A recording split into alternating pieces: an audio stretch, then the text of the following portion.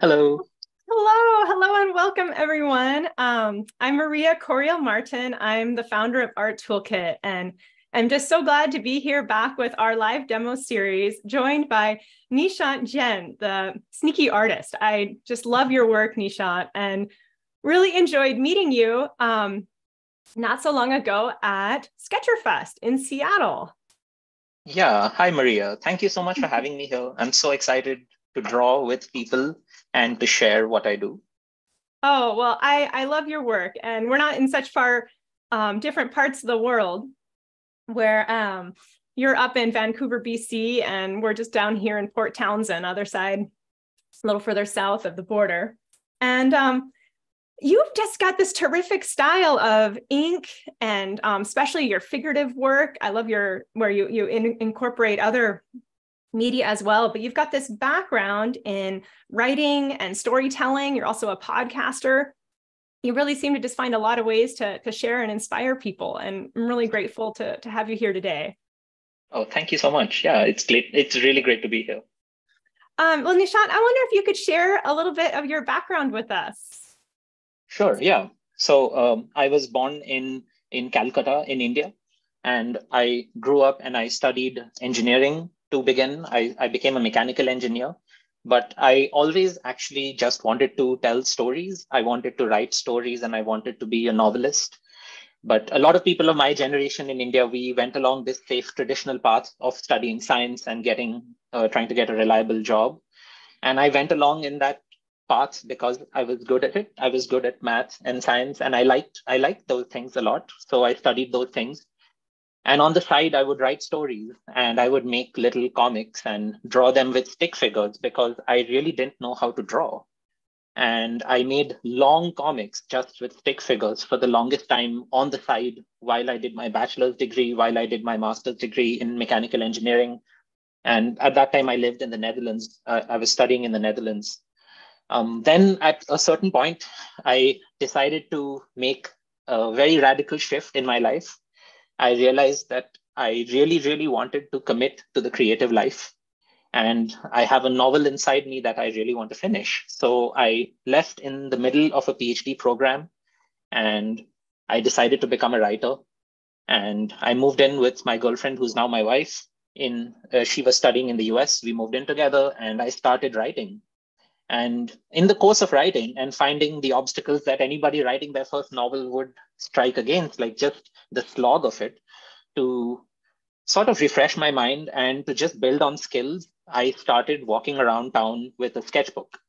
And at that time, I was using my fountain pen to write with. I decided I wanted to write a little slower than I type. So I would write with a fountain pen and make the words better somehow.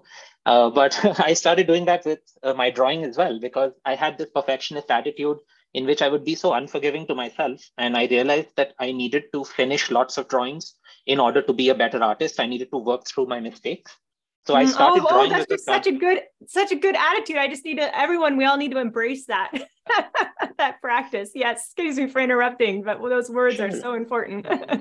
Yeah, so I started drawing with a fountain pen with the idea that I could never erase my lines. I would always have to deal with whatever I put on the page, and I would only have to move forward. There is no question of undoing it or erasing it or working around it. You just have to deal with it. And that attitude was important for me to imbibe. And it led to me finishing lots of drawings, even the ones I was unhappy with. But it drilled into my mind that the solution is to turn the page and make another drawing. And just that practice of so two things combined at this time which are so important, I think, and they've made me into an artist. I never planned to be an artist. I was only ever going to write novels that I have never finished, but I'm an artist just out of curiosity and pursuing curiosity with a sketchbook. And the two things that I merged at this time that helped me build this into a sustainable habit, which is something I talk about a lot on my podcast and my newsletter as well, how to have a sustainable drawing practice that feeds your creativity, that makes you happier, that is worth your precious time. And I merged these two things, which were my curiosity and my desire to learn this specific thing and to express myself through it. My curiosity was that I was in America as an immigrant, and I was just a little blown away by the whole Americanness of it. And I started walking around. I was in Chicago then and soon in Wisconsin. I started walking around town just to see how this incredible, bizarre place works. And the sketchbook became my way of giving myself the permission to spend time at a location. Like when you're new somewhere and you don't know anybody and nobody resembles the people from your part of the world, you're not very comfortable. And the sketchbook became my crutch to be more comfortable in public spaces, to give Yeah. me a quote unquote reason to sit in the cafe for an hour with my coffee and just look at people. And it fed my curiosity about my world, and it became a form of creative expression. And as a result, it was something I wanted to keep doing. And just this finding a way to keep doing it every day and spurring it with my curiosity as an artist, as an immigrant, as an observer, as a writer. I think that's the path to follow, and it leads to what people call style, what people call your distinct voice. Yeah. Um, I think I've been able to strike upon a style, which is these people that you see around me, the way that I draw them, from a combination of a lot of the things that are interesting to me and a lot of the ways that I work and a lot of the things that I just cannot do. Like, I'm a very impatient person, so I can't draw for 2 hours. I have to draw more quickly. And that is, very manifest in every single thing I draw. Yeah. Oh, I love that you followed sort of your creative thread, and that artist out of curiosity, Nina in the comments pulled out too, is just such a beautiful reflection on how a sketchbook can help encourage that observation and give us permission to sort of be in a space, and whether it's permission for ourselves and other people having thoughts of, oh, that person's up to something. And I find when I travel, my impulse to draw can be more, but then at home too, my sketchbook can drive me to see things differently too. And so to go out, whether in some place more familiar or more foreign, my sketchbook can really open my eyes to discover new things. And You're following that thread of absolutely right. curiosity. Mm-hmm. Yeah, when we travel, it's so easy to be curious about even commonplace things. But when we're at home, so to speak, or the city you live in, it's more easy to look past things, to just not pay attention to your world, the minutia of your world. But a sketchbook is this antidote to this, this way that we are sort of living now, with our phones and our instant distractions. The idea of sitting somewhere and looking at just ordinary people or just a tree. My part of the world is filled with beautiful trees as well, which has been a new observation for me. So I spend time with my sketchbook just looking at a tree every day. And just the gift of time is what a sketchbook gives us. And that is, like, I think that's the most precious thing, how you draw. And how, like, people often say that I wish I would draw more if I could draw better. And I say that, it has nothing to do, the reason to do it has nothing to do with how well you draw. Like, the joy you get from drawing is totally separate from whether it was a good drawing or not. It's these minutes and these hours that you spend just giving time to something in front of you. I think there's such a great gift in that, and there's so much mindfulness and so much that you get from paying attention to your environment. I think it's such a good reason to do it. I agree. And I do see a comment I'll share with you from Michelle saying curiosity seems like a connection between the brain and heart, whereas observation seems more heady, brainy. Do you have any thoughts on that? I like it. It's a really good thought. It's a really great sentence. Curiosity does seem to, like, there is a joy to curiosity. And that joy, I think, is the element of the heart that we feel like at the center of curiosity is doing what you want. When I left my PhD program, I promised myself that if I was going to take such a big leap of faith in my life, if I was going to change the trajectory of my life so drastically, I had to do exactly what I want. I cannot keep doing things that I don't want. So I've made it my job since then to find what I want to do those things and to make them work for me. I started trying to write a novel. Then I started drawing better comics. Then I started a newsletter, and then I started a podcast. And none of these things were planned from before.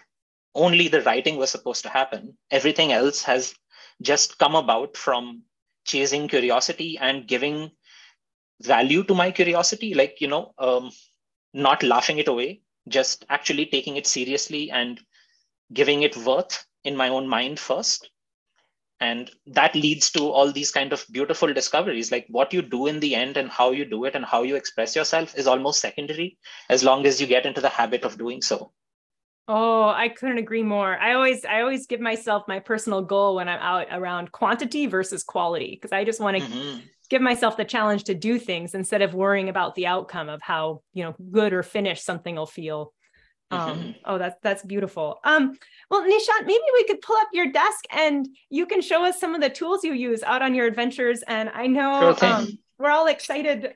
You planning to share some ideas to help draw out in spaces from observation on site, something you do a lot. And I'll just mention, we have people from around the world. Have loved seeing everyone commenting where you're from Brooklyn, New York, to Paris, to Canada, Massachusetts, Ottawa, Australia. So really glad to have you all here. And I'll be keeping an eye on the comments and doing my best to share questions as they come. So thank you all for being here.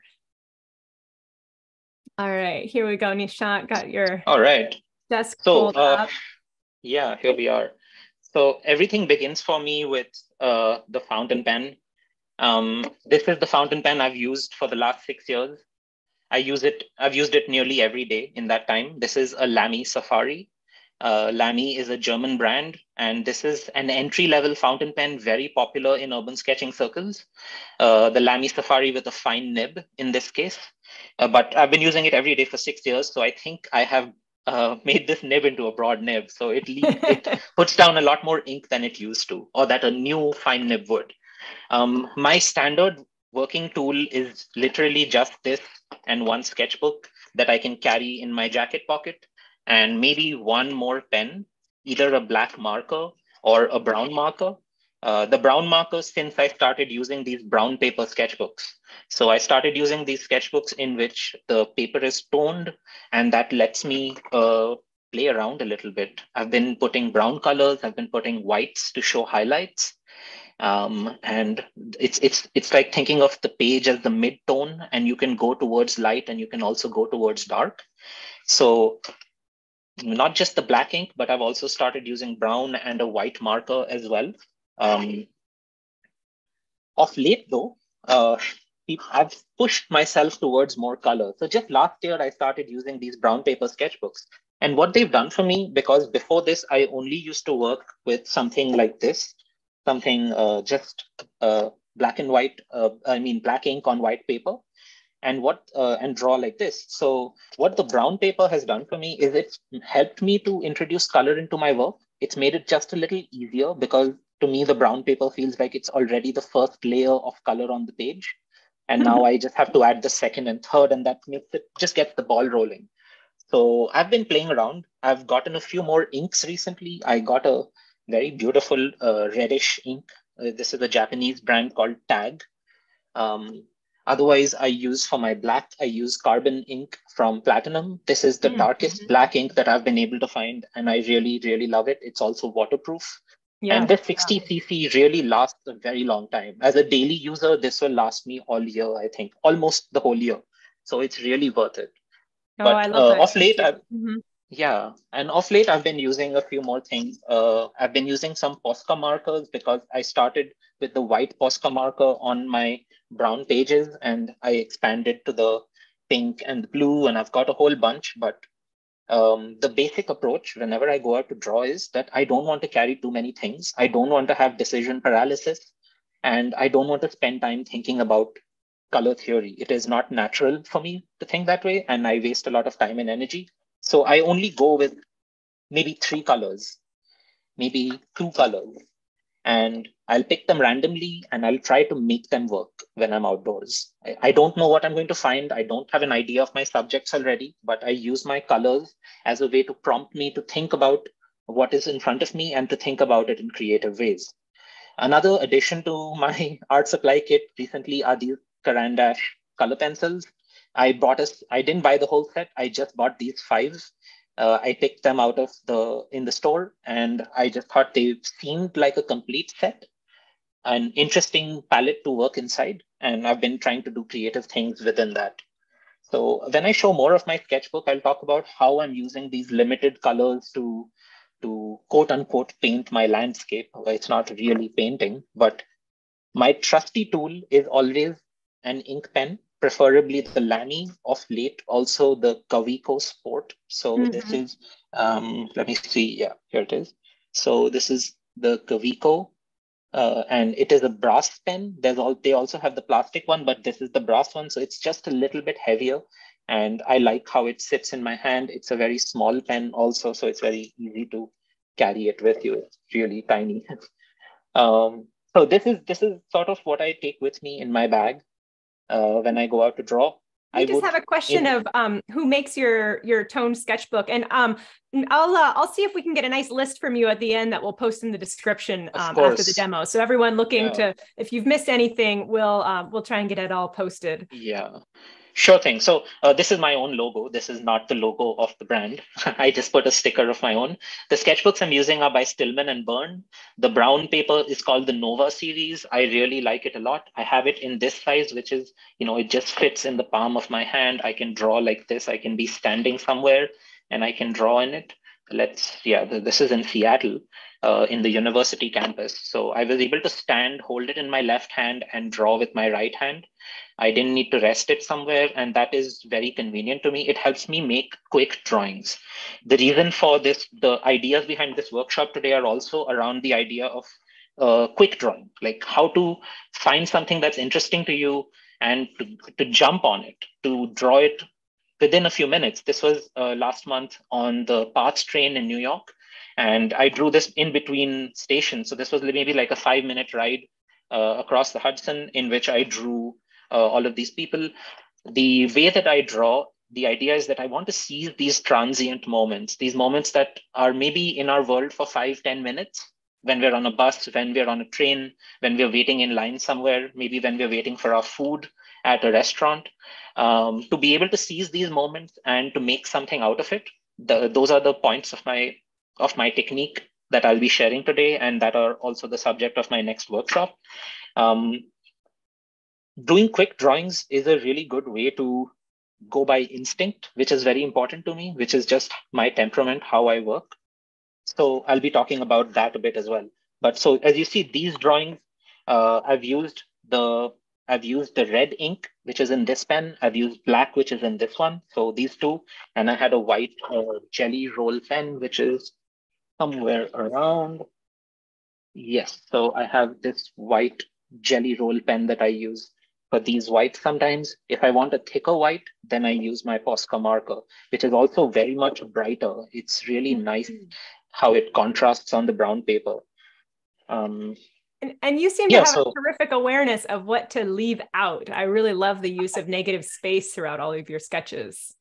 yeah, this is also just, it's a natural evolution from the way that I am in a public space. I want to finish my drawing quickly. And what I'll be talking about during my demo also is how to focus on the thing that you want to draw, the action, the subject of your drawing, and how to let everything else go out of focus. And doing so not only as a way to save time and to finish your drawing, but also as a way to help your viewer, because I feel like this makes for more focused art. It brings attention to the thing that I want you to look at. And I'm able to use the negative space also to give relevance to the busy lines that are inside here. You Mm. only notice something is busy if it's in contrast to a space that is not busy. And because I work so much just in lines and not colors otherwise, I have to alternate between areas of busyness and areas of emptiness in order to create contrast, in order to create like a flow of attention across the page. How you see this page is something I think about. I used to draw a lot of comics, so all comic artists have to think about how the viewer's eyes will travel over their page. And that is Mm. something that comes into my art, even if I'm thinking of just one page. This is like one panel that I made. And I'm conscious of how a page is scanned and the order in which I want things to be there, where I want my important things to be, where less important things can be, where I don't need to pay attention. I've just sort of imbibed ideas, like I don't have training in art, so I don't know explicitly how I do these things, but there is a bit of ideas like breaking your page into a 3 by 3 grid and thinking of your focal points, the nodes that you create. I think about other framing ideas of how I can use objects in my scene. This was drawn on the train in New York, and it is super shaky. You can see my lines are super shaky as well. This is one long line that I tried to make straight, but here we are. I think about how I can use objects in my scene to frame my subject. So this window for this person, this poster behind for this person, and Yeah. how these two sit in the middle of my page and draw attention towards my subject. So there are these very subliminal messages and tricks that you can play with framing, how you use foliage. Foliage is notoriously difficult to draw if you're drawing with lines. It's a lot of work, and I don't have the patience for it. So I do creative things to suggest what is there, but I don't waste time drawing something that I don't care to go into details with.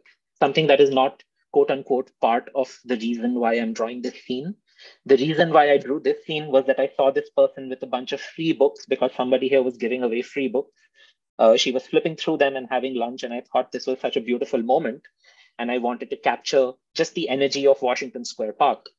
And after thinking this out, I had to represent it abstractedly with this page, think about the things that are important to my drawing and the things that are less and less important to my drawing.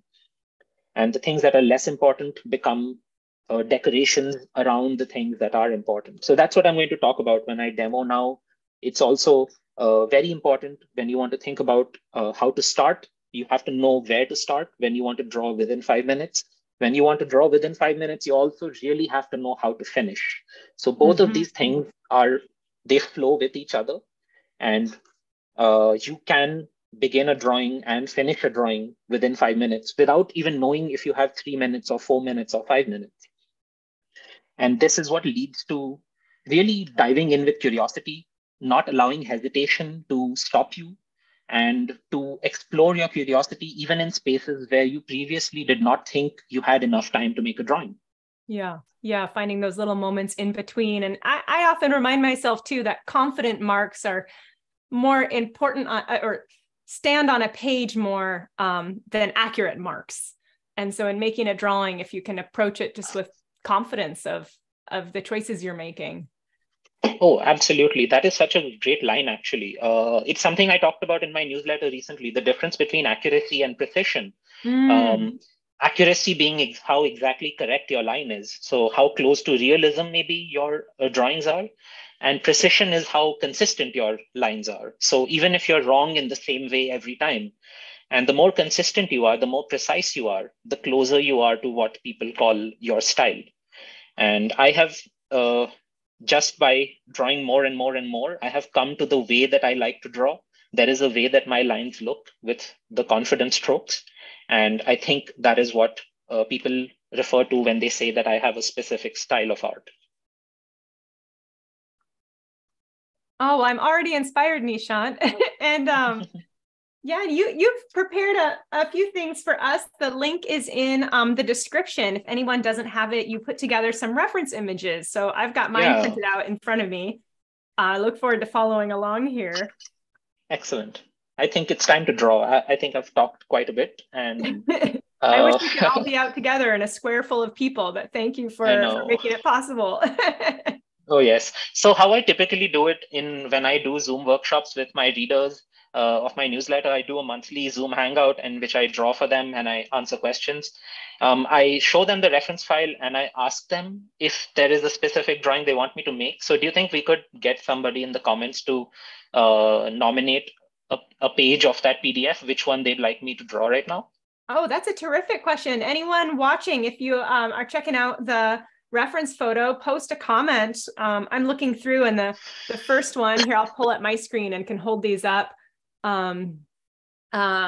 First one is this looks like a poker game or something here. And then what do we have next? And then there's this beautiful image of a potter. That's just gorgeous. Looks like it could already just be a painting. And then, oh, this might be my vote. I love this. It looks like a train station or something. People hanging out with a bunch of luggage. Yeah. And then, did you give us one more? You gave us a nice, generous. Oh, this is another hard choice. So it looks like a train. Yeah. This is the local train. These are the city commuter trains in Mumbai in India. They are notoriously jam-packed, and this photo, I think, is when they are not very busy. This looks quite empty compared to how they can be sometimes. All right. Well, we've got one vote for the suitcase one and another vote for the Potter. So let's see here. Maybe we can see what there's time for. If we could start with the suitcase, Nishant, and then yeah, let's do both. We can do both. Great. We've got a couple others voting. Oh, both the Potter and the train station are getting the votes there. So excellent. So all right. Let's start with the train station, and then we'll do the Potter. All right. So okay, everybody can see my page. I'm drawing with my Lamy Safari, and usually, so I'll talk about this in a lot more detail in my workshop. How I go about this. It's largely a two-step process with a lot of micro steps in between, but I begin from a point of interest. So the first job of the artist is not to draw. The first job is to see. You have to see in what is in front of you, and you have to analyze it for what you like, what attracts you. Even if you can't say why, you have to have a reason to start at a certain point. So in this case, I'm going to start this with the lady with the blue suitcase. She's right in the middle of our scene, and she's on the phone, and she's frantically trying to change her bookings, maybe. So I'm going to start with her, and I'm going to use a lot of long lines. So my drawing style is full of long lines because when you are drawing things that are liable to change, when you're drawing out in a public space, you have to really very quickly capture the essentials of what you're trying to draw, because the posture of the person might change, or they might just get up and leave, and you never know when your time runs out.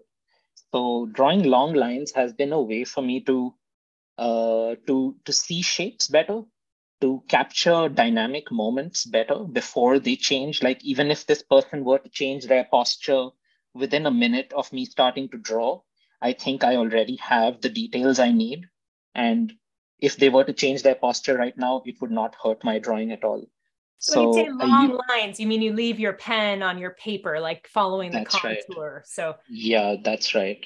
I follow the contours, and I follow the contours not object by object. So it's not like I draw the head first and then I draw the torso. I follow the lines just wherever they take me. And that means sometimes drawing things in an apparently random order. So you'll see that now. I'm going to just try to follow with instinct how I feel like drawing this scene.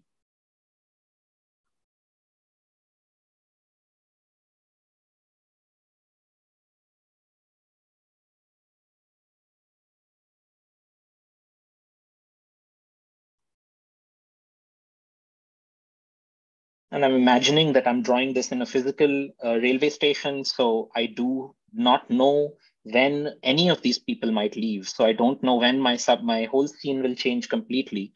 So I have to dive upon the things that I really, really want to get down, the things that I want, that are the point of this drawing.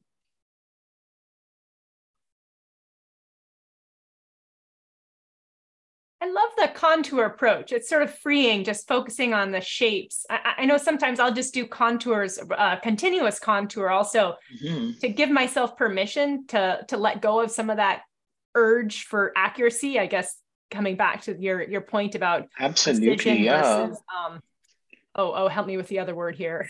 Accuracy. Yeah, precision versus accuracy.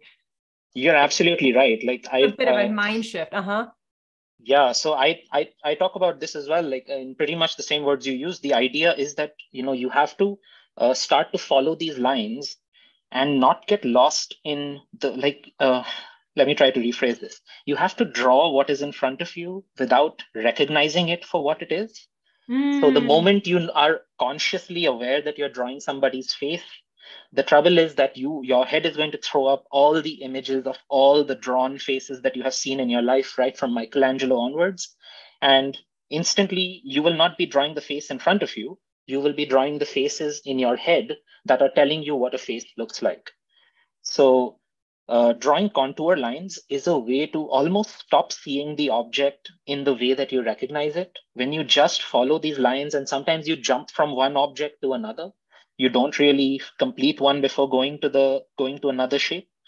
What happens is you stop recognizing these objects. You just see the lines as they are appearing in front of you, which makes the job of drawing perspective so easy. You don't even see the problem. You just see the line, and your job is just to follow the line. So from here, I can very easily come down to this other person. And suppose they were in this pose right now, and I wanted to capture them quickly before they were gone, before they changed. I have to get down the essentials of this pose before they change it. We've got a question from Corolla of, do you enjoy drawing in a quiet setting or among the hustle bustle? I definitely love the hustle bustle. I grew up in a very busy part of the world. Places that are too quiet are suspicious to me. I feel uncomfortable. Sometimes, like especially in public spaces, I like it to be crowded because I love the idea that like this is sort of what sneaky art is based on. I like the idea of being around a lot of activity and getting away with a drawing. And a busy space is a space where you can blend in very comfortably. You don't have to think about uh, like people looking at you. And a lot of artists who draw out, who are trying to draw outdoors, they get caught up in the idea that people can see me, and I don't want to be seen doing this silly thing in public. And uh, I think crowded places are a gift. Crowded places are filled with people who are just so busy in their lives that they don't see you do anything. And I drew at Grand Central Terminal in New York earlier this summer, and it was amazing because hundreds of thousands of people must have walked by in the hour and a half that I was there, and nobody had the time to, think about what I was doing. And I notice you're very aware of the values of coloring in some of those nice darks as you work too. Mm-hmm. And you're just taking advantage of those in the moment, not going back. I suppose. Yeah, this is very instinctive because I'm trying to think about what are the different ways that I can segregate spaces if I'm working, and because I do so much of my work just with one ink color. What are the ways that I can show depth and I can show detail without overwhelming the audience, without getting them too lost in the lines, without myself getting too lost in the lines? And the way that I've found to do this is to play with contrast. Contrast is tells you how important something is, how much attention to pay to something, how to think about things in relation to one another. And a lot of what I've learned to draw has been from comic books. And comic books, I think, are an excellent learning resource for something like this. I like to tell people that every comic book page, every single page of every comic book in the world is an excellent lesson in how to economize information on the page. The point of view that the artist chose, the colors that they chose, the things that they put in that panel were all designed for a reader who probably has half a second for it before they go to the next page, before they turn to the next thing. So every comic book page is an excellent lesson in how to economize and how to frame and how to say more than just the word bubble. So I've learned a lot from just looking at comic book pages, and I advise people to do the same. This would be sort of where I would look at this drawing now, and I would go back to some of my other portions. I would think about where are the places I want to add contrast and detail, where do I want to draw more attention. So I could add some shadows. I do this with the reverse side of my nib because it gets me a thinner line.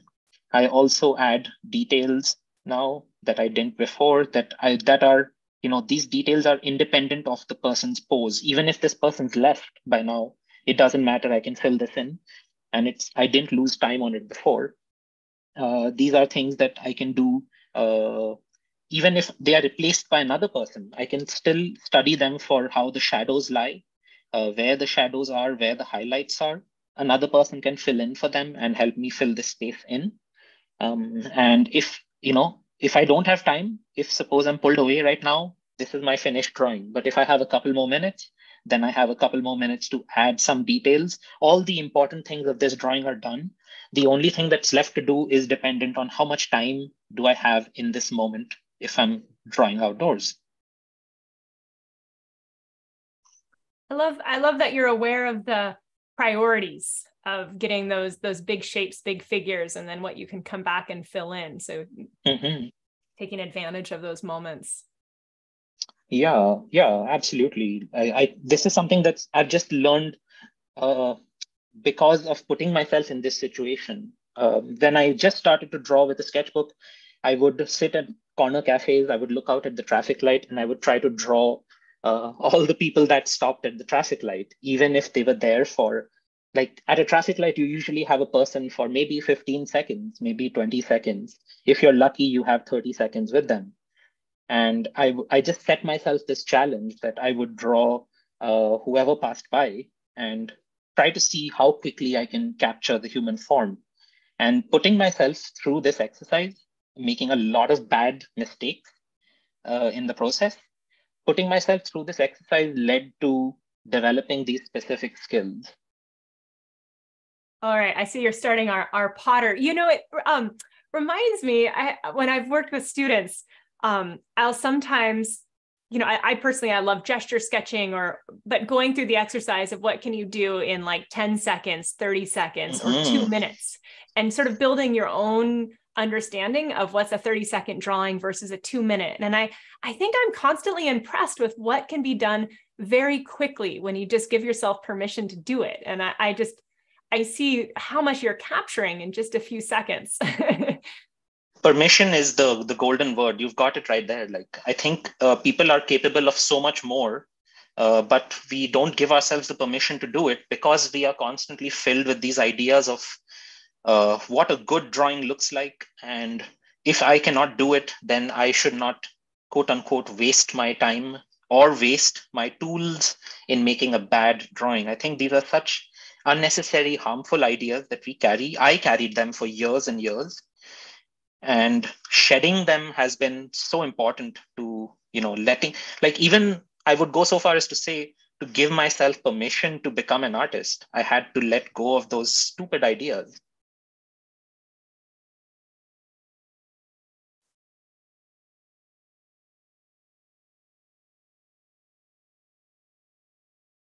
Oh, this fellow has such a terrific contour of his face and beard.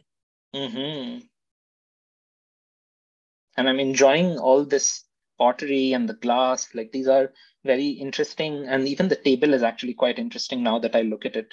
So many of my drawings, when I'm drawing out in like at the cafe or something, they start with because of one thing that I saw. And over the course of drawing it, I realized that I'm seeing so many more things suddenly that I didn't notice at first that add more and more beauty to this moment. So drawing has really become like a vehicle for me to discover something beautiful, even in the most, so to say, ordinary places. You typically draw on the same or similar scale. I know you showed us a number of the smaller sketchbooks. Or do you occasionally pull out something really big or big markers, or you find this is where what the tools and size that really resonate for you? Well, the practice, I come back to the title of sneaky art. I'm very conscious of, how inconspicuous I am. And I am also an impatient person. So those two things combine to make me more biased towards smaller sketchbooks. I don't want to be very conspicuous in my public space. I don't want to take too much time with my drawing. Therefore, I draw with something that is handheld and smaller. And I have drawn occasionally bigger, especially on commission, on location. But I find my comfort is in a drawing that I can finish in 45 minutes to 1 hour. I think that leaves me energized and it makes me feel really good about my day. And I'm able to capture all the things that I want to capture in that time. So as a result, my sketchbooks tend to be smaller. I do not, however, advocate any kind of loyalty to a brand. Like, I change my brand as often as I can. I change the dimensions of the sketchbook as often as I can. So the current sketchbook I'm using is this one, which is a square from SMLT Art. This is a new brand that I've discovered. I'm really enjoying it. So These pages are super bright and super nice. I started drawing this way on them, but then I realized that what I really want to do is spread, hold it vertically, standing, or hold it horizontally somewhere. This is another vertical drawing. I did this with my Caran d'Ache color pencils and ink. And I'm trying to find a way to get these two media to merge together and see where they can add value. This was done just with pencil. This year, I also started using pencils. So this is a single Blackwing pencil that I used for this whole page. And drawing this kind like at a 1:2 ratio is also super interesting. I was able to sit down to make this drawing, hence all the details in it. But sometimes this is the journey of a breakfast, of a brunch, from standing in line to finding a table and our neighbors to finally eating. And over the course of one spread, to be able to tell a story like that, again, thinking of how information flows across the page as a comic book almost. It's a lot of fun to do this kind of thing, again, with a small page and this awkward dimension, you might think.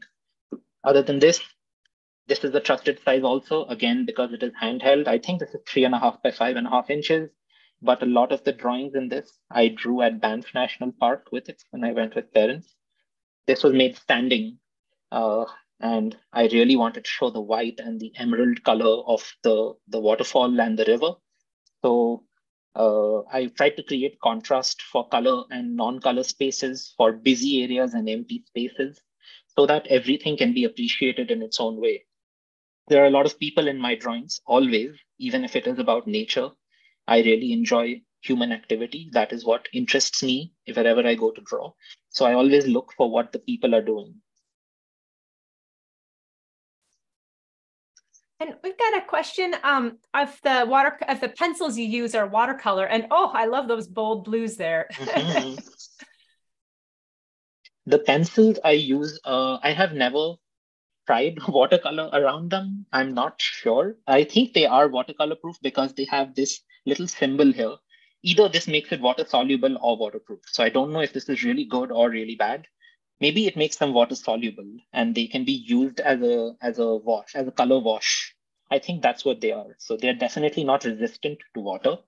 Um, in the inks that I use, platinum carbon is resistant. It's waterproof. It's super good. It takes a little bit of time to dry on your page. So you have to have patience, which I don't have. So I don't use, that's the reason I don't use watercolors, by the way. I just don't have the patience to wait for the colors to dry on my page before I add another layer.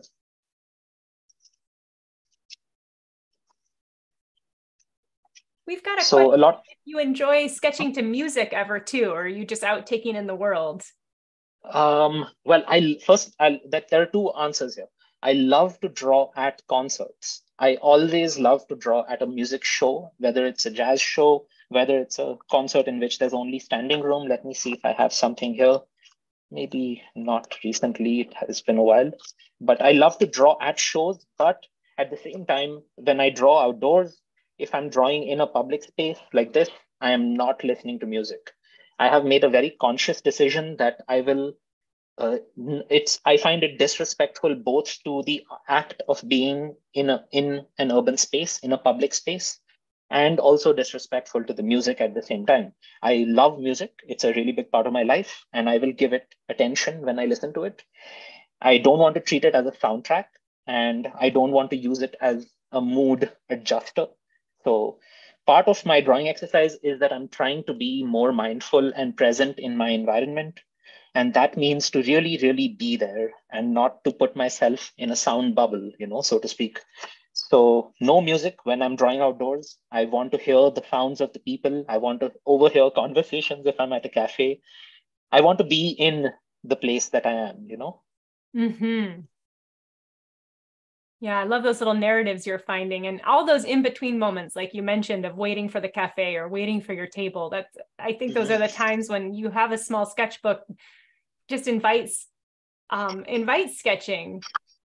Absolutely, yes. Yeah, I think I make it as easy for myself as I can, So I can always carry this. It's so small. And if I have a jacket, it'll always fit in any jacket's pocket. I have one pen, same size, again, very easy to carry. If my basic work can be done with this much, I have no reason to think that I cannot make a drawing right now wherever I am.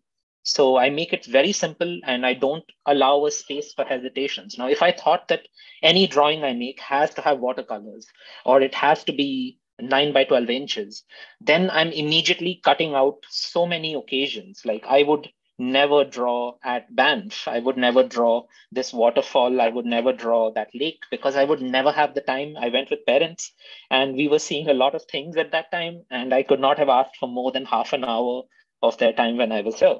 So drawing with limited tools, drawing in a small sketchbook helps me draw things that I would not otherwise draw. Well, I wonder if we have just enough time where you might tackle one more little Yeah, sketch with us. let's do it. Yes. Which one should we do? I think some folks were interested in the train, the busy Yeah, train. okay. Sure thing. So let me talk about a couple more things that I will definitely be talking about in my upcoming workshop.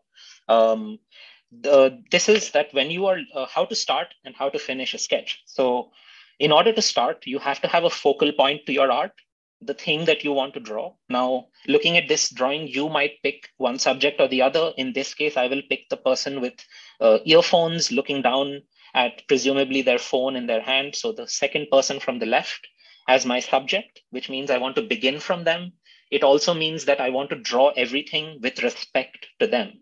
They will set the proportion for the rest of the page. They will also set a sense of how detailed everything else will be, because this is where the focus should be.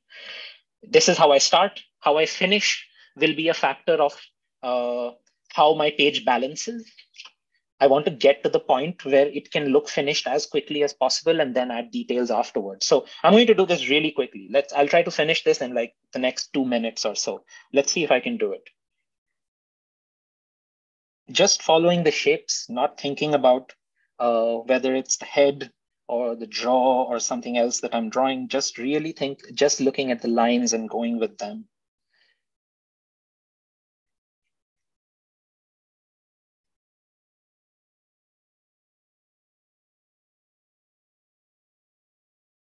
I think one of my takeaways from hanging out with you today, Nishant, is going to be Mhm. that description of long lines. I love that term for. Oh yeah. It's really a beautiful I, way to I'll think give about it. you I'll give you another reason to draw long lines. So when I one of the things I teach in my workshop is that if you can write by hand, if you can form letters and you know how to write the alphabet, then you also know how to draw. Because writing and drawing are literally exactly the same thing. In both of those things, we take lines and shapes, which are just combinations of lines, and we put them in combinations of each other, and then they mean things. And that is the same thing we're trying to do with drawings. We're using lines and combinations of lines to give meaning to what we see around us. So if you know how to draw the alphabet, you have a command over a lot of basic shapes, which are actually all you need in order to be able to functionally draw. So long lines come into this because if you were to try to write like somebody, you would try to have the same effect they have, but you would not try to write literally with their handwriting. You might want to write with their words, but not with their handwriting. And long lines are your handwriting. How you make a long line, whether it shivers a little, whether it is absolutely strong and confident and flat, whether it bends a little when you try to draw it. So something like, how consistent is this shape for you? All of this is distinct to you. Nobody else would draw it like you. And a long line is the easiest way to draw like yourself. Oh, that's a beautiful, beautiful reflection. So as I move away from my subject, I am less interested in other things. I don't want them to steal attention away from my subject. My subject gets all the details that I can give him, all the shadows that I can look at, all the highlights that I can put, whether I can emphasize the Reebok logo on his bag, just thinking of the drawing as information. I want to have more information here. And as I spiral out, I will have less and less information for the rest of the page because those things are not the point of my drawing. They are just here to add color. So this person, for example, I might draw him in a single line now. just because he is not necessary to the larger point of this drawing. I appreciate how simple you keep your faces too, that you're not getting caught up in accuracy, but just leaving the shape and a few details. Indeed. I think comic books, again, are a very big influence in my life because in this respect, because I am not very curious to do realism. It doesn't motivate me at all. I don't see the value in doing something that a camera can do better than me. I don't want to be in competition with all the technology of the world. So I try to think about, again, it's information. What do I want to tell you about this person? Maybe the mustache tells you a little bit about gender. Maybe it tells you a little bit about which part of the world they might be in. And that is enough. Other than that, all I need you to know is that there is a person standing, holding up the railing with his left hand while looking at his phone. And that is the information he's meant to convey. Nothing more and nothing less. Anything more would be a waste of my time, would be a waste of also the viewer's time. Nishant, you've So given us now, just so many beautiful nuggets to reflect on today. I'm incredibly inspired, and I know you've mentioned that you have a workshop coming up, and we've posted in the description to the video and in the chat a bit that you've generously given us an Art Toolkit coupon code for any students interested in joining your workshop. Can you tell us a little bit about other ways we can stay connected with you, Nishant? Sure thing. So a few years, like 2 years ago, I started to communicate myself through a newsletter because I grew really tired of social media and trying to compete on Instagram for attention. And so I've been writing every week. Every week, I share what I see of my world, the sneaky art I find in my world. And every week, I ask for just 5 minutes of attention from my readers.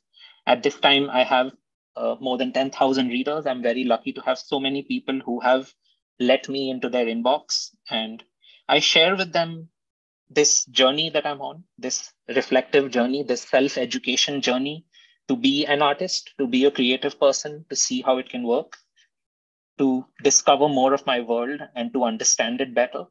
So that's something that I really enjoy doing. I think of my Substack audience as my first audience that I think about every time I make a drawing.